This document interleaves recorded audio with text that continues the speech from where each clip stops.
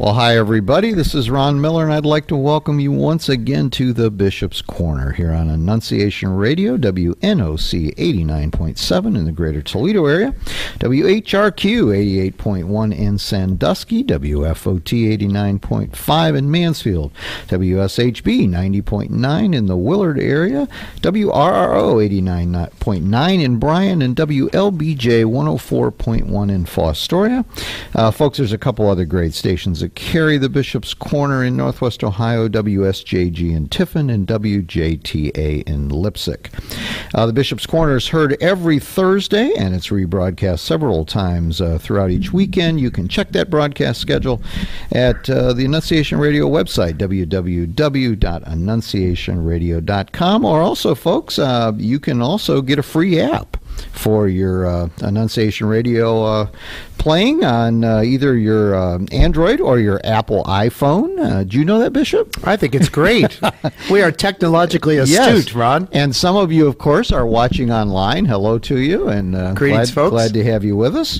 And let's welcome Bishop Thomas. Hello, Thank Bishop. you, Ron. Hello, and I hope everyone's using all the technology they can to access Annunciation Radio and the Bishop's Corner. We're trying to reach people in today's technology. And once again, I have to tell you, Ron, and all our listeners and viewers, I don't go to an event in a parish setting or otherwise in the diocese where I don't have at least one person say, Bishop, I follow the Bishop's Corner, I listen to Annunciation Radio, and thanks for answering my question, or, you know, I'm glad to hear all those answers that you have, and I can't tell you how grateful I am, and how grateful I am for our listeners and viewers. I'm delighted that they're with us. And I was in Mansfield, of course, which is about probably as far away as we can get from Toledo in the diocese. Sure. On last Friday night, and probably had 20 people come up to me and Isn't that talk great? to me about the show. And, so if I can't be physically close to them geographically, we can be physically close over the airwaves, which is a great gift as the shepherd of the diocese, to be close to everyone so that they are able to reach out and feel our presence. Absolutely. Wonderful. Well, before we get to our gospel, what's on your mind? You don't have anything coming up, do you? Nothing to do? I think we'll talk also about those few things a little later in the show. But Ron, just a few notes, if I may, of literally a number of diocesan events and things that are happening, to ask people's prayers and also to inform them on some events. So one of the things I can mention is asking for prayers, and I've been doing this over my own social media, for all those young people who are being confirmed in this Easter season. So there are lots of confirmations, folks, that have been taking place. There are group cathedral confirmations on Saturdays and even in the evenings. And there are numerous parish confirmations that have been taking place on the weekends at weekend liturgies and on Sundays, obviously, and week evenings. But just to encourage that, because it's the Easter season, isn't it, where the whole church from Easter Sunday until Pentecost, 50 days later, awaits a new outpouring of the Holy Spirit. So do please remember all of these young people, the majority of whom are 8th graders, and remember their intentions, that they might literally experience the indwelling of the Spirit as a result of this sacrament, and then manifest that indwelling to all who they meet. Then there's a few more things, if I can mention, Ron, if we have time. Absolutely. This coming your show, Bishop. There you go. This coming Saturday, I'll celebrate with great joy the Neophyte Mass in our cathedral at the 5 p.m. vigil. So everyone is welcome to join us. And that's, of course, the Mass where we invite all of those folks who have newly entered the church. So those folks who were baptized and received into the church at the Easter Vigil, those who perhaps were converts and came into the church. And it's all of these, if you will, our newest Catholics, and to encourage their faith, to encourage the practice of their faith, and to gather as one, if you will, new family there in our cathedral. Is that a new tradition? No, it's been going on certainly here in the diocese for a number of years, I know, and I'm delighted to continue it. It's wonderful. So please come and join us for that. And then on Sunday, which is the 7th of May, it is the World Day of Prayer for Vocations. So I would invite all of our good folks to share with us that moment of prayer and intention for an increase in vocations, in particular to the priesthood and consecrated life, especially for the diocesan priesthood, obviously in the Diocese of Toledo. All right, good. All right, well, Bishop, if it's okay with you, we'll head to our gospel. Please do. All right, and of course it's a recent gospel from Luke. That very day, the first day of the week, 2 of Jesus' disciples were going to a village 7 miles from Jerusalem called Emmaus. And they were conversing about all the things that had occurred, and it happened that while they were conversing and debating, Jesus himself drew near and walked with them. But their eyes were prevented from recognizing him. He asked them, "What are you discussing as you walk along?" They stopped, looking downcast. One of them, named Cleopas, said to him in reply, "Are you the only visitor to Jerusalem who does not know of the things that have taken place there in these days?" And he replied to them, "What sort of things?" They said to him, "The things that happened to Jesus the Nazarene, who was a prophet, mighty in deed and word, before God and all the people. How our chief priests and rulers both handed him over to a sentence of death and crucified him. But we were hoping that he would be the one to redeem Israel. And besides all this, it is now the 3rd day since this took place. Some women from our group, however, has astounded us. They were at the tomb early in the morning and did not find his body. They came back and reported that they had indeed seen a vision of angels who announced that he was alive. Then some of those with us went to the tomb and found things just as the women had described, but him they did not see. And he said to them, "Oh, how foolish you are, how slow of heart to believe all that the prophets spoke. Was it not necessary that the Christ should suffer these things and enter into his glory?" Then, beginning with Moses and all the prophets, he interpreted to them what referred to him in all the scriptures. As they approached the village to which they were going, he gave the impression that he was going on further. But they urged him, "Stay with us, for it is nearly evening and the day is almost over." So he went in to stay with them, and it happened that while he was with them at table, he took bread, said the blessing, broke it, and gave it to them. With that their eyes were opened, and they recognized him. But he vanished from their sight.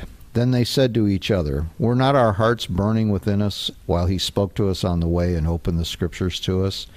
So they set out at once and returned to Jerusalem, where they found gathered together the 11 and those with them who were saying, "The Lord has truly been raised and has appeared to Simon." Then the 2 recounted what had taken place on the way and how he was made known to them in the breaking of the bread. First thoughts, Bishop. What a splendid gospel, first of all, and a gospel well known to so many of us as the road to Emmaus and those 2 disciples. Of course, folks, we know that this is recounted for us on the 3rd Sunday of Easter, but it's recounted because it was also an event that happened on Easter night itself, Easter Sunday night. And there's those wonderful, simple words of those disciples who, despite the fact that they really were confused that this person that they were meeting, who was the risen Jesus, but hidden from their sight. And it's beautiful that as he begins to break open the scripture and they begin to be enamored by all that he's saying, they invite him, "Stay with us." So I think that's one phrase that we can use, especially because notice what happens when he arrives and he says, "Well, what are you discussing?" Well, we're told that they look down, they look downcast, and they're stopped in their tracks. And aren't we sometimes downcast? Aren't we sometimes dejected? Don't we sometimes feel even abandoned by the Lord? But yet the risen Lord comes right into our situation and he reveals himself to us. So I think first, I would say that beautiful invitation, especially when I might be dejected or downcast or challenged or with some difficulty, stay with us. Stay with us, Lord. And then I think it's important, and I know I might have mentioned it before, Ron, but I think geographically, it's a beautiful example in this gospel that they were going from Jerusalem to Emmaus, and we know they were traveling from the east to the west. So they were going toward the sunset, away from dawn or the sunrise. They were going away from the empty tomb, away from the experience of the resurrection, and toward darkness. And so the direction that they were going is then turned around after they recognize Jesus and the breaking of the bread. Literally, in the darkness of the night, they get up and they make their way back to Jerusalem toward the dawn, toward the light, toward the resurrection, toward the brethren and those who were disciples who believed in his resurrection. So I think we have to be conscious that if we're traveling toward the darkness, we need to make that turnabout somehow. And we need always to be concentrating every day.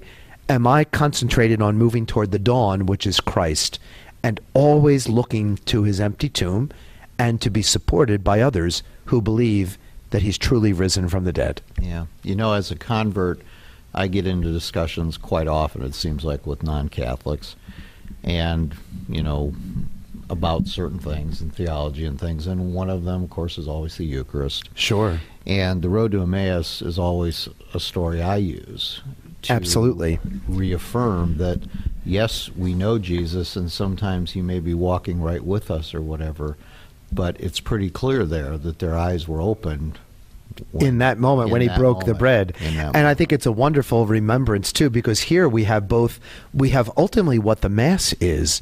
So it's the breaking open of the Word and the sharing of the breaking of the bread, which is the Eucharist. So in every Mass, the Word is broken up into us, the Word which reveals Jesus himself, as he did for those disciples on the road. And then there's the breaking of the bread at the altar, which, of course, is his glorified body and then blood. So Emmaus is a story that, in one sense, reveals the reality of what we celebrate today in the Mass. And, and it's also, I think, interesting that there's Jesus's words, and then at the end, Luke re-emphasizes it all right at the end. Absolutely. And says, this is what this was all about, how he was made known to them by the breaking of the bread. Right, and that their eyes were opened. So I think we can pray that even in every Mass that we attend, our eyes might be further opened, that is, the eyes of our soul, to the reality that Jesus is truly, really present in his risen body in the Eucharist. All right. Well, thanks, Bishop. Thank you, Ron. Folks, we have to take just a quick break, but don't go anywhere because we have a lot of questions. We do, and we're going to get to them, folks. And we will, and as soon as we get back... And we are back here, folks, at the Bishop's Corner. The Bishop's always anxious to get your emails, folks. There's several ways you can get those to us. You could just Google the Bishop's Corner and click on Annunciation Radio, or the other way around, go to annunciationradio.com, click on the Bishop's Corner. Either way, you'll get a template that'll pop up. When you do that, just put your question right in there. The bishop does ask that maybe you give him the town you're from, or the parish you're from, or the station you're listeing to, something that gives him a little at least a first name, right? First name, so that we can chat with you. We don't really love anonymous ones. We don't, do we, Bishop? I think often we take them because the question might be appropriate, but I really appreciate, or folks, a little sense when you might identify yourself by first name or parish or town. Yeah. So we are going to start with Tom in Sandusky. It says, Dear Bishop Thomas, Easter Sunday's Gospel from John seems to make a point of describing the burial cloths of Jesus, and states that the cloth that covered his head was not with the burial cloths but rolled up in a separate place. Do we know why it was in a separate place, and why does the Gospel make a point of this? I'm just curious. Thanks, Tom.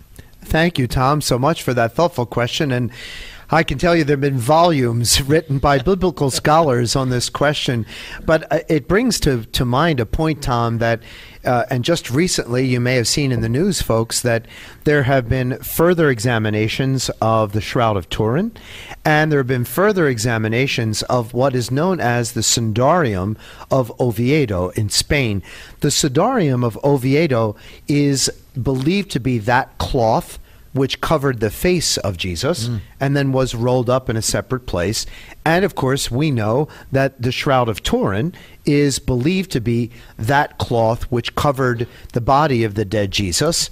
And just recently, folks, you may have read that it's fascinating to me that further examination, scientific examination, has debunked those, quote, previous scientific examinations, which said that it was some sort of 15th century painting or 14th century forgery.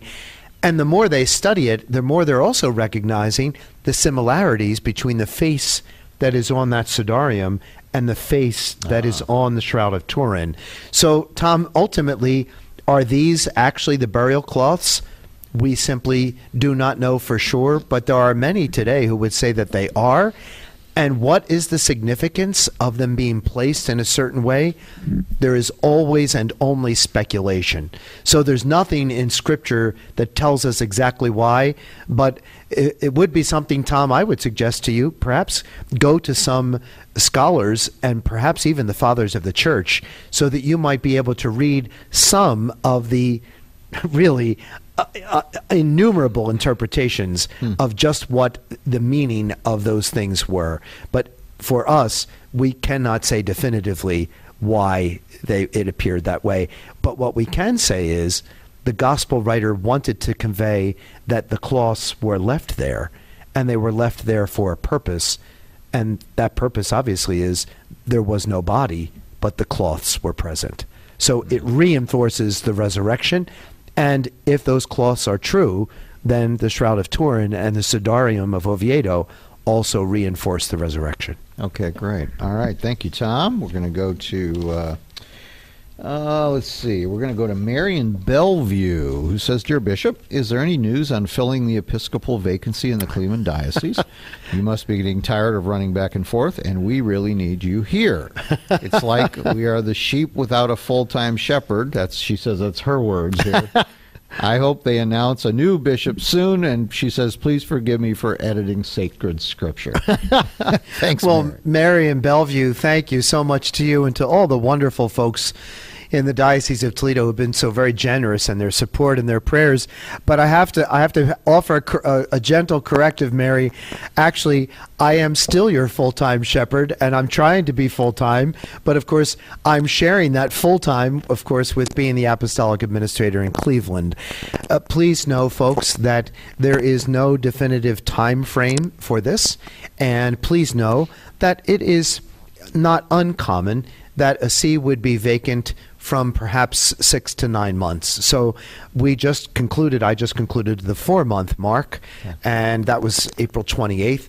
So I've been the administrator for 4 months, and by God's grace, of course, no one could do this alone. And I am deeply, profoundly grateful for the wonderfully good folks and support that I have in the Diocese of Toledo, and wonderfully grateful for the support of the good folks in the Diocese of Cleveland, which make it possible for me to achieve these months of apostolic administration of Cleveland.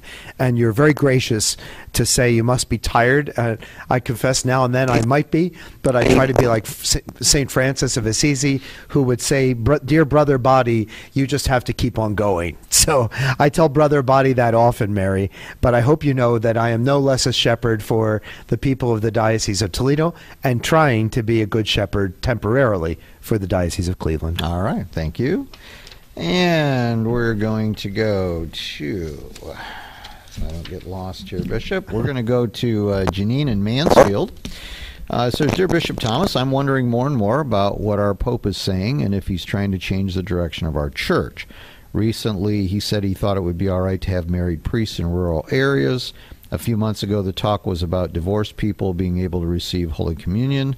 One news source says one thing and another news source says something else when Pope Francis says one of these things.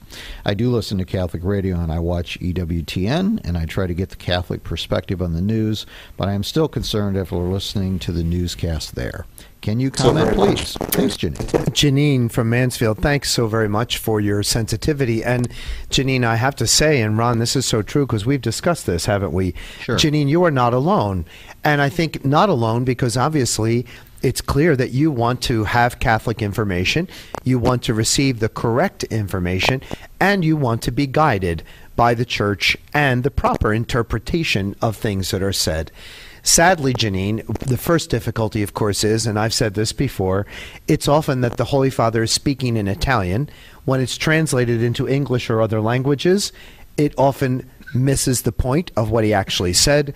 And tragically, we also know that certain news media pick up something he says, they pull a phrase, and then they go off with it where it might even be couched in very, very different language. So one of the things that you mentioned here was speaking about some married priests.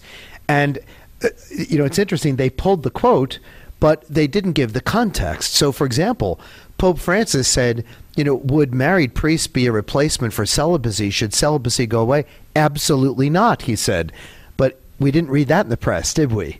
So if you go to what he actually said, then further down, he was speaking about mission areas where there haven't been priests and aren't priests, and maybe the people only see a priest once or twice a year. He was speaking about the possibility to consider examining what are called viri probati, proven men, and it might be that there's a possibility that they could be ordained. So notice how tenuous all of this is. So we have to be very mindful. The press presents it as celibacy should go away, and that's exactly what Pope Francis said should not happen. So I would say that sometimes the interpretation is a question, but I would encourage you, Janine, and others to be mindful of looking at an entire context of what might be being quoted, and then also be mindful that the Holy Father himself, for example, in Amoris Laetitia, which is about caring for the divorced and remarried pastorally, he in fact says in that document, this does not change church teaching. So I think there is an effort on the part of some to create a Pope Francis and put words in his mouth which in fact does not exist. So we have to be mindful and careful of that, and pray that people get right interpretations and don't spin off in argumentation or discussion on topics that are really not in fact the reality. Okay, good. All right. Thank I'll you. try to sneak one more in here, Bishop. Please. Eric from Toledo. Dear Bishop Thomas, I've often heard that the Mass is referred to as the sacrifice of the Mass. Why is the word sacrifice used in this way? Thank you for providing an informative radio program. Thanks, Eric. Well, Eric, thanks for that encouragement for this radio program and for your listening. And of course, the reality, the only reason the word sacrifice is used is because the Holy Eucharist or Mass are the unbloodied representation and reality of the sacrifice on Calvary.